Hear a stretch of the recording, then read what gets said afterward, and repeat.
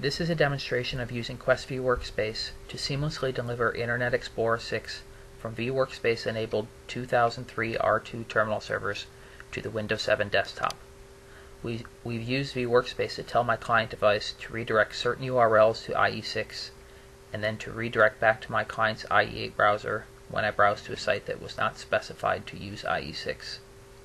With this seamless functionality, end users don't need to be trained on how to use the system, as everything happens without them doing anything differently than they're used to.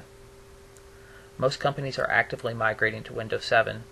A common issue is that some corporate applications don't work properly in Internet Explorer 8 or Internet Explorer 9, the native browsers in Windows 7, and only function properly in IE6.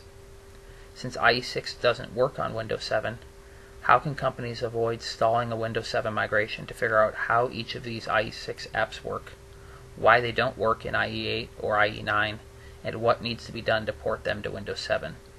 This process could take a significant amount of time that will delay your migration to Windows 7. vWorkspace is the answer.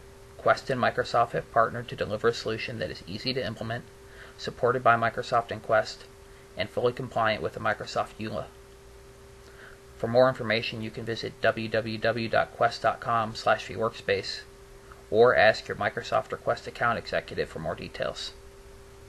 So what we're seeing on the screen here is I've browsed to the Toyota website, and we'll see that the website is very flash animated and lots of graphics.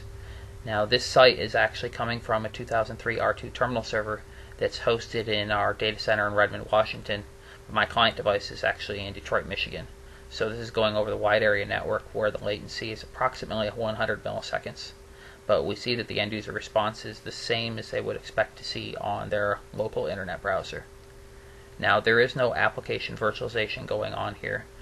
We know that virtualizing the Internet Explorer browser is not compliant with the Microsoft EULA, so we've done this in such a way that everything that we're doing is compliant with the Microsoft EULA and supported by both Microsoft and Quest. So the end user can get very good end user experience. All the flash animation looks and acts the same way as it would as if they were working locally.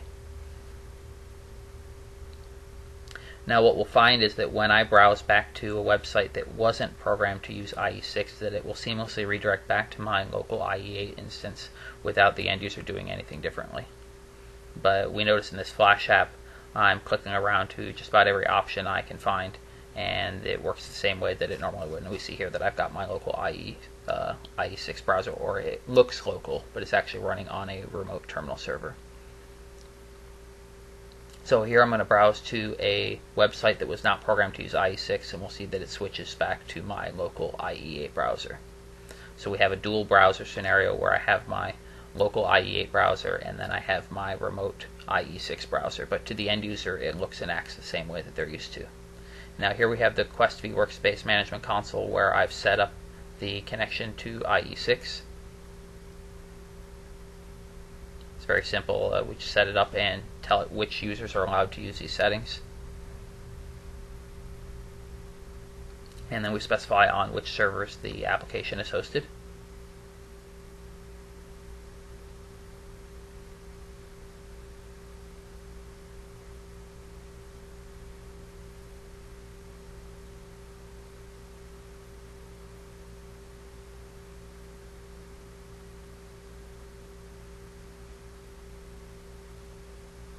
And here we're using my local browser again.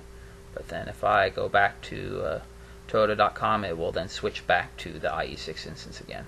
So very simple to use, no training required for the end users, and it will allow you to migrate to Windows 7 now instead of waiting for your apps to be remediated. So thank you for attending this demonstration.